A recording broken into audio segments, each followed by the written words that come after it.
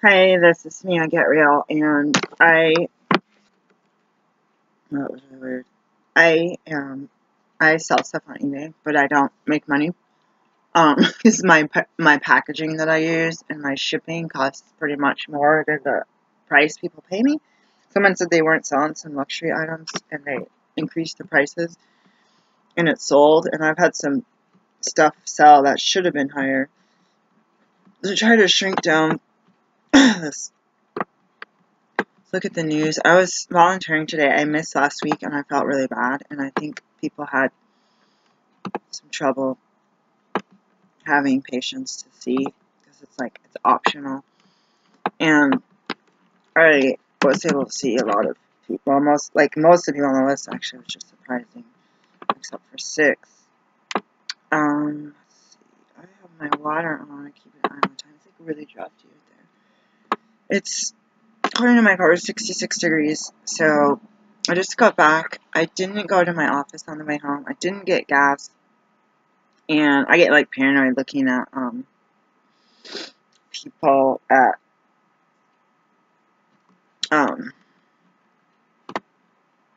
Washington State school shooting. Oh my god, student dies. That's scary. That's right across the river from us. I'm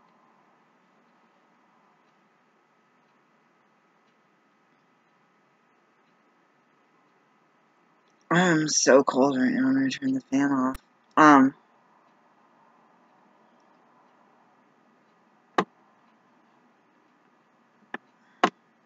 This is dear. Ask Amy on Lifestyle Mercury News. I'm hot for my girlfriend started, and now she's 18.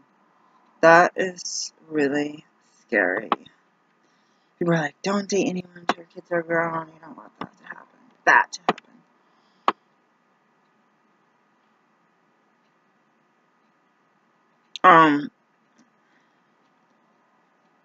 I was gonna find out about this hepatitis thing, bleaching San Diego.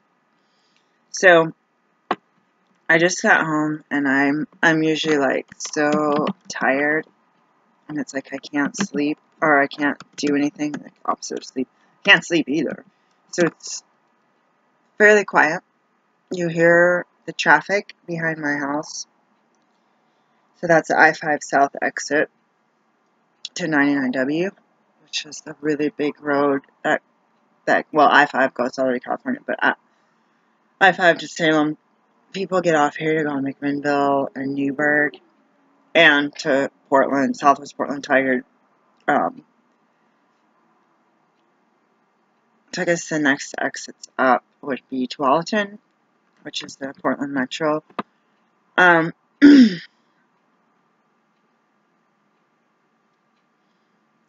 keep getting news in Spanish. Evacuation in Espanol. I guess I just put 2 out, one in English and one in Espanol.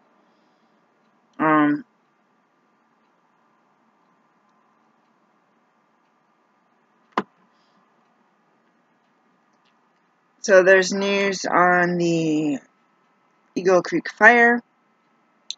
And I was sitting in the car oh my god, this morning I didn't film because I was running late. And I changed my bed and I was scared of bugs as I was watching. It wasn't Hoarder or whatever, the regular show on A&E or whatever is on YouTube. I don't have cable. It was I think it was a European show about this. All I pretty much saw was lady in Florida, and she was alone, 70-something years old, and she seemed so sweet and innocent. And she had cockroaches, and her toilets and stuff were broken, and she had feces in bags that they thought were coffee piled up, and she had a lot of cockroaches. We had these bugs in the carpet, and I'm I need to clean everything, move everything. So I got paranoid watching that. Or even ants coming through the kitchen window. I told you they cut out the windows, so none of this stuff was a problem.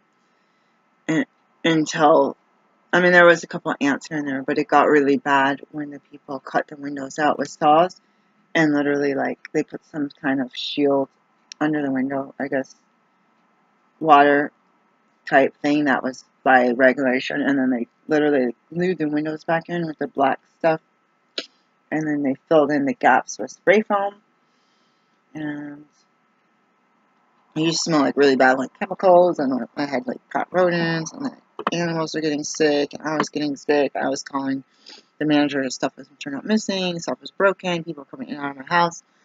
They were using my electricity when they weren't supposed to. They were like leaving personal items in my shed, like all of this stuff. And then I was like, they're like, oh, we're gonna tell them to come and get it. I was like, I have my own stuff up there. And then they took my stuff and threw it in the garbage. And then they had to go dig in the dumpster to get I was like, no, I'll do it because they don't know what's mine. And it was just like, I've never owned income generating property. And so it's really hard to have a lot of empathy about protecting the rights of your tenants and their space while doing remodeling. And besides the integrity of the building, if I was the owner, on the outside driving by, if I was the owner, I'd be like, yeah, pay them lots of money. But if you live inside and you see how they slap stuff together and how bugs that you never had are like crawling through the cracks, they cut out the back porch, all the porches, they sawed with cement saws. So what used to be cement and foundation, they cut and then they refilled that gap, and they didn't refill it. So it's basically like gravel, and the top is solid, but underneath what used to be cement to the house, I don't know if it's called the crawl space next to that, it's not connected, let's just say. And so a bunch of bugs got at my guinea pig at the time's cage. It was just like they put my sliding door on upside down, so I can't really even utilize it that much. Like, I don't know, it's so stupid. Like, you used to be able to walk past the kitchen table, which there's a chandelier, like a fake chandelier. You kind of have to put your kitchen table there, and it's way too big for the premises. And so to walk through, you used to be able to open the door and let fresh air in and stuff. But then we also had the perfect screen door. Like, the stuff from the old house where I grew up, their screen doors were fine, the sliding ones. When I moved in, I was like, yes, this is the perfect screen door. And now the one they put in is such junk. It doesn't open and close. It doesn't lock. I mean, it's supposed to open and close. It's supposed to lock. So, the forest fire today is reduced evacuation levels. That's good to know.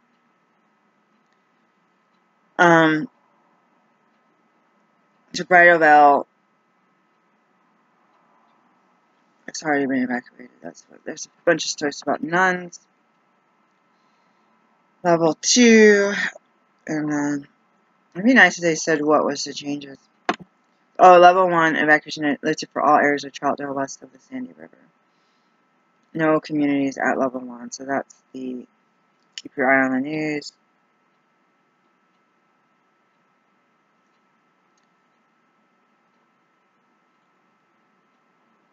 Oh, so they need to go and prove they live there before they can re-enter their house.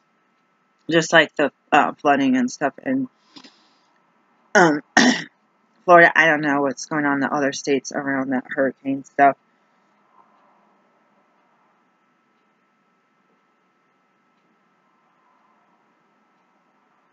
And they want to only household animals, not livestock. The livestock are at the county fairgrounds or something. Imagine leaving your livestock randomly with a bunch of other people's lives. That would be weird. It's like, I have containers for my animals. They're rodents. I think my guinea pigs, I think they're going to need 2 containers. And I have, wow, that's, somebody fell asleep in their car burn up.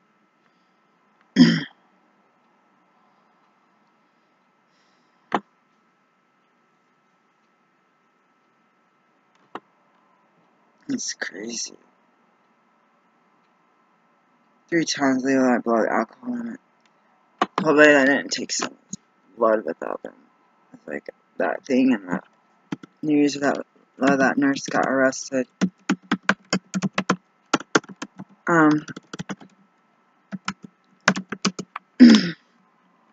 So I'm gonna go turn my water off, and I'm just like, I was sitting on the ride home, like, I have way too much stuff to do, and I'm like, watching this movie this morning, like, oh my god, I gotta clean my whole house, and if I'm home for a week or two, I don't have energy. But it's like, yesterday I was like sitting here taking this class, and I gotta take, it's already September, I gotta take a bunch of classes. I have 2 months. It's around Thanksgiving that my medical board puts out the list of, or what do you call it? I don't know what you call it. When you're I gotta get my license every year. It expires December 31st. So they gave you a month before to turn in all your CE classes, pay your money, and make sure you do the interview, make sure you're not busted or Dewey's and stuff like that.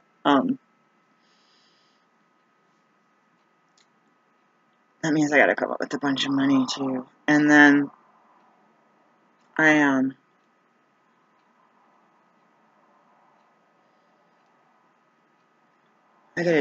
I gotta count my hours for my CE. I just want to sit here from now until the time I go to my weekend job on Friday, just do CE. Like, I literally feel like I want to do that. 'Cause I'm really tired. As the days are getting shorter, I'm like super tired.